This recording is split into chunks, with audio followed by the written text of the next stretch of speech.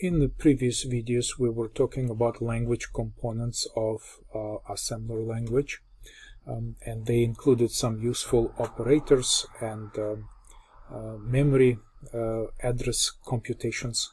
And I still have the picture of examples that we used in that presentation. Now it's the time to take more formal look at memory allocation directives, their syntax, and since these directives allow us to work with different data types, we also may have to consider situations where we need to convert from one data type to another data type, and what's at stake and what's involved if the data types have to be converted to, for instance, a larger data type. So let's open this presentation.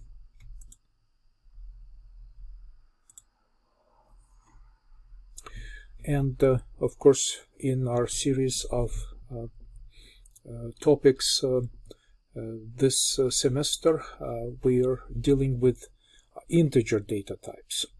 So integer data types involve ideas of how you allocate data, what are the data types that are available, what are the sizes of these data types, how could you possibly store in your memory pointers to objects in memory, right? In other words, how would you how would you compute the address and store it in memory? And then more examples of move instructions that deal with different data types and sizes, and also sign extending issues.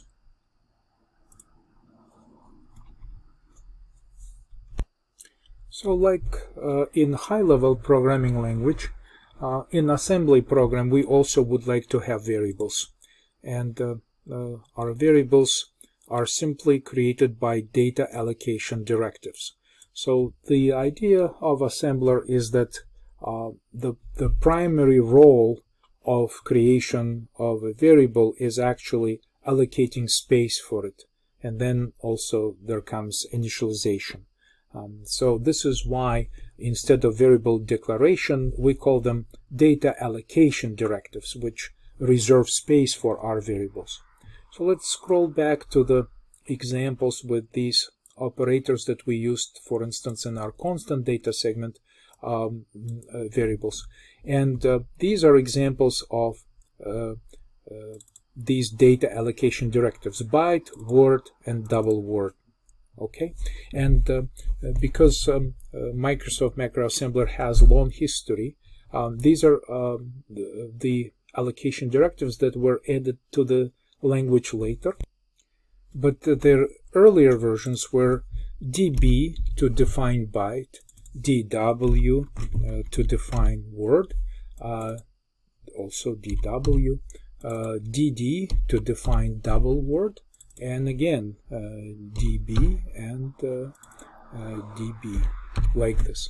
So those are a little bit more cryptic, and I prefer to use the later versions of these data allocation directives. The bottom line is that because the latest is more descriptive wording, but the idea is simply that we have some sort of data segment and we want to start populating it with values, which of course are taking space, and how much space is determined by the type of the data allocation directive.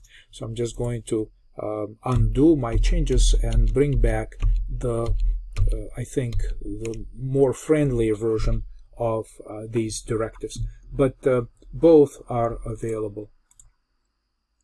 Okay, so this is so the idea behind db, dw, and so forth is abbreviation for defined bytes, defined words, and original words were just 16-bit, and it was the native 16-bit mode when this assembler syntax was put in place. And it discusses here that you don't have to use specific values to initialize your values when you create them, you can actually use question marks like this, right? So, which we demonstrated already in our duplications. Okay. Now, there is one issue with byte ordering in computer memory. So we're going to experiment with this code, and let's open this ASM example right here.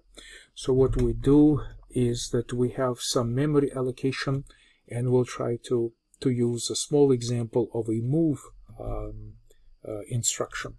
So for this exercise, I would like to clean the result of previous build, then basically close the solution and make a copy of this solution and rename it. Okay, so I will remove the result of the build right here and clear these subfolders.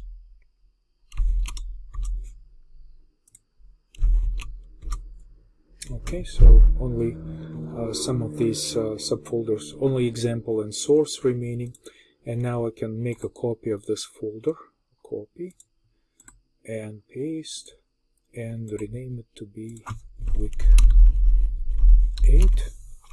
Okay, so we will reopen this solution. Right now I'm not going to use those examples, so examples can be deleted from here as well. So this is the location of our project file, open project solution, and I'll just copy and paste, or I can jump there like this. So week 7, so this needs to be renamed. Notice that it fails over to x64 after copying, after removing results of prior builds. So let's fix it and switch to x86, otherwise we're gonna get all sorts of strange errors. And here we'll view Solution Explorer and finish renaming.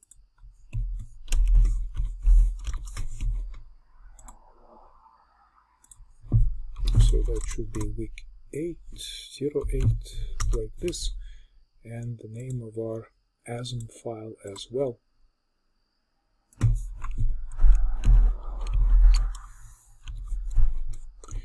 Okay, so we open this now. This is called our presentation is called data types and memory allocation, so we can use this for our title. Of course, this is week 8 ASM. Now we can close Solution Explorer and now remove previous code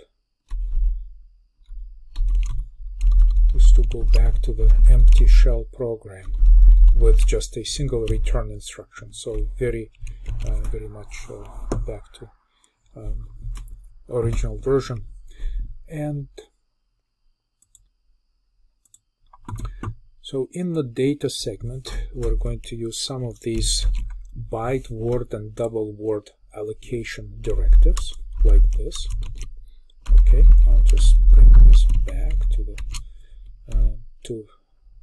the beginning of my white space indentation, and these are a couple of move instructions that we're using in this sample like this.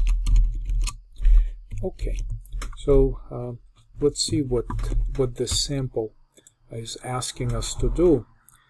Basically, the idea is that a single byte is the smallest addressable unit in computer memory. However, word, which is 16-bit, 2 bytes, and double word, which is 32 bits or 4 bytes, those are multi-byte integers in computer memory. And we need to be able to examine exactly how these values are stored all of these